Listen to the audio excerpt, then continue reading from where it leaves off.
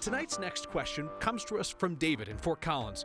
He noticed some odd ramp-like structures along the hairpin turns of Berthoud Pass. So David sent us a GIF of what he was looking at. You see it there along the road, kind of like that little dugout thing. Almost looks like you drive down into a tunnel there. CDOT tells us those are catch basins, and they're there to protect water quality.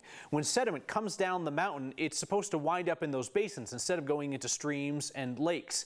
It keeps the traction sand that goes onto the roads during bad weather from going into the water system as well. So the idea is to protect the fish habitat, protect wetlands.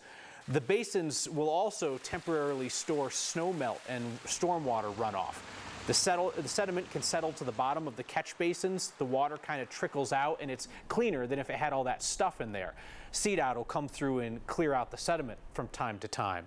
CDOT says when the pass was updated in the late 90s, early 2000s, the Hoop Creek watershed, tributary of Clear Creek, was having a real issue with traction sand. So to deal with that, they put 12 of those catch basins along US 40 on Berthoud Pass. There are also some installed along I-70 from the tunnels down to Floyd Hill. Sorry, no alien base under the mountain. Send us your questions, big or small. Record them on video or audio if you would, or send us a GIF like David did and email it to nex@9news.com. We'll sift through the sediment and get you an answer.